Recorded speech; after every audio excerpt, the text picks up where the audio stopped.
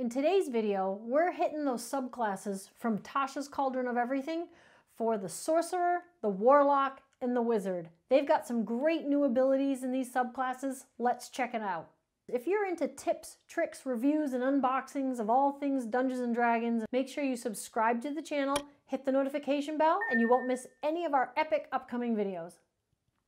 Now let's check out the new subclasses for the three big magic users. First up is Sorcerers. Now in Tasha's Cauldron of Everything, Sorcerers actually get 11 new spells available to them. There's also 2 new meta magic options. You might remember from the player's handbook that Sorcerers have a pool of sorcery points to spend. Well, in Tasha's, they've added some new options for spending those points. They are make a roll to attack with a spell and miss and spend 2 sorcery points to re-roll that d20 and see if you hit. Also, when you cast a spell that does either acid, cold, fire, lightning, poison, or thunder damage, you can spend a sorcery point to change the damage type to another one on that list.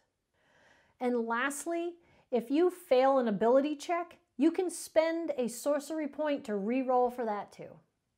Okay, let's get into the new Sorcerer origins that are available. First one is the Aberrant Mind. Now, these are sorcerers that touch others' minds and alter the world around them to control the magical energy of the multiverse. Here are some of the abilities that you get with this subclass. As a bonus action, you can choose a creature within 30 feet that you can speak to telepathically. If you cast a spell from the Sorcerer's expanded spell list, you can actually use sorcery points to equal the spell level instead of using a spell slot. Level up your sorcerer even more, and you get the option to use resistance to psychic damage and advantage on saves against being charmed or frightened. Aberrant Mind sorcerers also get the ability to use a bonus action to spend sorcery points to take some more benefits from this list. 1 point for each benefit you want to take. You can see invisible creatures within 60 feet, get a flying speed equal to your walking speed, get a swimming speed equal to 2 times your walking speed and breathe underwater, or move through space as narrow as an inch.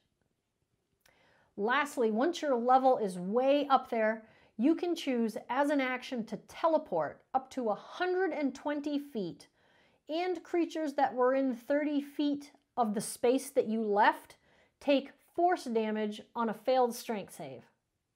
I think the new Aberrant Mind origin sounds pretty cool. What do you guys think? Moving on to the Clockwork Soul Sorcerer. This one almost sounds kind of steampunky to me. Think Eberron. For this type of sorcerer, their power arises from a plane of existence shaped by clockwork efficiency. Now this means their power can actually manifest in a few different ways, and it gives some examples, and I think these make amazing role-playing opportunities. Check this out. You can have spectral cog wheels hover behind you. You could have hands of a clock spin in your eyes. Or you can even have floating equations in geometry overlay your body. I don't know about you, but I think those all sound fantastic. Let's hit up some more of the advantages of the Clockwork Soul. When someone within 60 feet of you is about to roll a d20 with advantage or disadvantage, you can prevent the advantage or the disadvantage with your reaction. Level up your Clockwork Soul Sorcerer and you can start to do things like use an action to spend 1 to 5 sorcery points to create a magical ward around you or a creature within 30 feet. Now, how much damage the ward takes depends on how many of those sorcery points you use. Here's one of my favorites. At higher levels, the Clockwork Soul Sorcerer gets this ability. Use a bonus action to spend 1 minute aligned in consciousness to endless calculations. And what you get is attack rolls against you can't have advantage. And For attacks, saves, or checks that you make, if you roll a 9 or less, it will count as a 10. Lastly, fully level up this sorcerer and you get the ability to use an action to summon the spirits of order around you in a 30-foot cube. And here's what it can do. The spirits can restore up to 100 hit points divided up as you choose for creatures inside the cube. Or you can choose to have damaged objects inside the cube instantly repaired. Lastly, you can choose to make 6 level or lower spells that are affecting creatures in the cube just end. I really like the idea of the Clockwork Sorcerer. It's probably because I'm a huge fan of steampunk type things, so I'm getting all these visions of role-playing with cogs and clockwork and gears and things like that. What do you think about this one? Let me know in the comments below. Adventurers, if you're enjoying this video, can you do me a favor? Hit that thumbs up button, give us a like, it helps out the channel more than you know. If you missed part 1 of this series, that video is going to be available right up here. Or if you still need to watch part 2 in the series, you can find that one right up here. Warlocks are up next. In Tasha's, Warlocks get 15 new spells available to them. Now, the player's handbook offers Warlocks different pact boon options. Well, there's one new pact boon option available in Tasha's, and it is called Pact of the Talisman. What this does is you have an amulet that you wear, and when you fail an ability check, you can actually add a D4 to that roll and see if you succeed instead. Now, Tasha's Cauldron of Everything also adds 8 new invocations for Warlocks. Your Warlock subclasses are represented by choosing an otherworldly patron. Well, there are 2 new patrons available for Warlocks to choose from in Tasha's. The first is called the Fathomless. Now, this is a patron that allows you to draw on the power of the elemental plane of water. Examples of this patron could be krakens, water elementals, merfolk demigods, or even sea hag covens. With the Fathomless option, you get the chance to use a bonus action to summon a spectral tentacle for a minute, and it does cold damage when it attacks. This patron also gives you a 40-foot swimming speed and the ability to breathe underwater. You also get resistance to cold damage, and if you're submerged in water, you can understand other creatures that are also submerged in water, and they can understand you. As you level up, you get options like helping out your allies by reducing the damage they take with your reaction if your spectral tentacle happens to be within 10 feet of them. Level up some more, and you get the opportunity to learn and cast Evard's Black Tentacles without using a spell slot, and lets you gain temporary HP. Lastly, get this character all the way to the high levels and you get the option to teleport yourself and up to 5 others that are within 30 feet of you up to a mile away into a body of water that you've seen, as long as it's a pond or larger. That's pretty darn cool. I don't know about you, but I can see this Fathomless option and one of these patrons being perfect for something like Saltmarsh. The other new Warlock subclass is the Genie. Now you can choose either a Earth, Air, Fire, or Water Genie. And just like it sounds, you get granted a tiny object as a magical vessel to use as your spellcasting focus. There are 6 different vessels to choose from, or you can roll on the table that's in Tasha's, and yes, there's an oil lamp. Some of the things you can do with this vessel is you can vanish and enter the vessel once per long rest. The interior is actually 20 feet around and 20 feet high. You can use a bonus action to exit the vessel, and any objects you've stored inside will be kept there safely.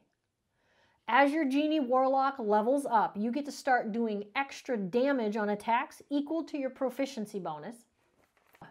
You also get resistance to a certain type of damage as determined by your patron. Level up your genie some more, and as a bonus action, you get 30 feet of flying speed and you can hover for 10 minutes. This gets even better. As your genie levels up even more, you can take up to 5 creatures into the vessel with you, and only 10 minutes in the vessel will count as a short rest instead of an hour. The best of the best, as a genie, get to that top level, and as an action, you can request from your patron a small wish of the effect of a spell level 6 or lower that cost an action to cast from any class's spell list. I think that sounds pretty cool for a 14th level genie. Okay, on to the wizard. In Tasha's Cauldron of Everything, the wizard gets 19 new spells to choose from. They also get 2 new arcane traditions. Player's Handbook, right, has all the different schools. School of Abjuration, School of Conjuration. Well, the new ones introduced in Tasha's are not called schools, but we have, first off, Blade Singing. This sounds really neat. You got to listen to this one. So blade singing wizards actually incorporate swordplay and dance. So normally your wizard, right, being a little squishy, low armor class, not really a melee class, kind of stays back. But now you've got a blade singing wizard. They're doing stuff with magical swords. They're actually getting in on the melee action. Check this out.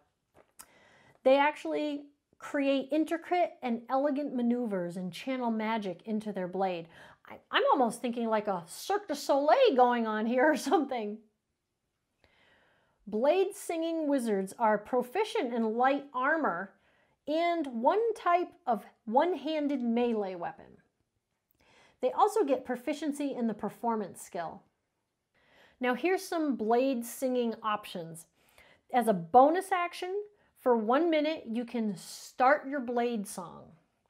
This allows you to get a bonus to your AC that's equal to your intelligence modifier, add 10 to your walking speed, you get advantage on acrobatics checks, and you get to add your intelligence modifier as a bonus to your constitution saves to help maintain concentration on spells. As a blade singer levels up, they get the opportunity to attack 2 times, and you can replace one of those attacks with a cantrip. Level up some more, and you can use a reaction to reduce damage by spending spell slots. Continue to level up, and you can add your intelligence modifier to your melee damage. The other subclass for wizards is the Order of Scribes. I'm really liking this one. Let me know what you think. Now, the Order of Scribes is the most bookish of all the wizards. We already know that wizards love their books because they have to study to learn their spells, and they keep a spell book, and they're just a lover of books in general. But the Order of Scribes actually gets to magically awaken their spell book, turning it into a trusted companion as a sentient creature. Check this out. First off, Order of Scribes wizards get to use a bonus action to magically create a tiny little quill. This quill has a couple functions. First off, it doesn't require any ink to write. Secondly, if you use it to copy a spell into your spell book, it only takes 2 minutes instead of 2 hours.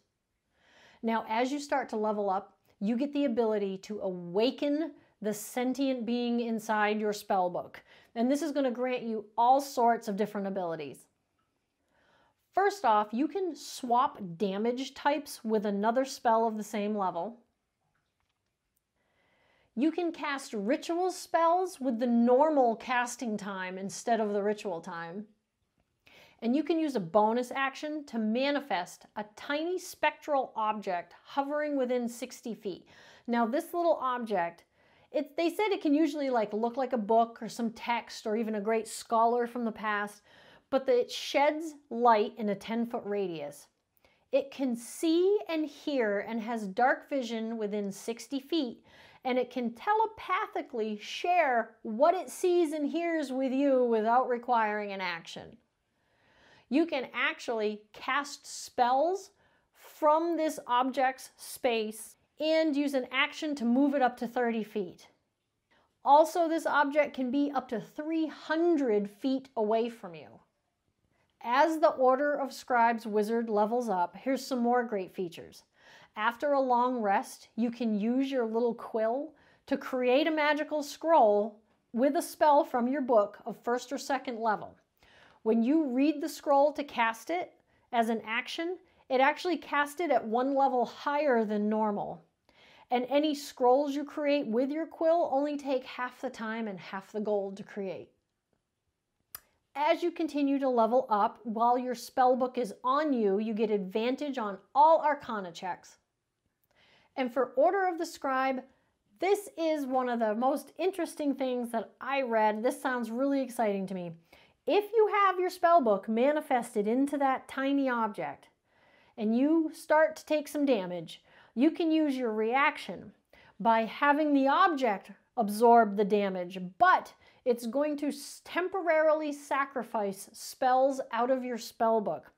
Now they will come back after 1d6 long rests, so you might be waiting up to a week to get some of those spells back, but it's going to absorb all the damage for you, and you know how squishy you wizards can be.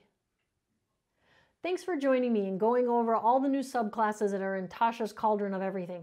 I don't know about you, but I am very excited to try playing some of these.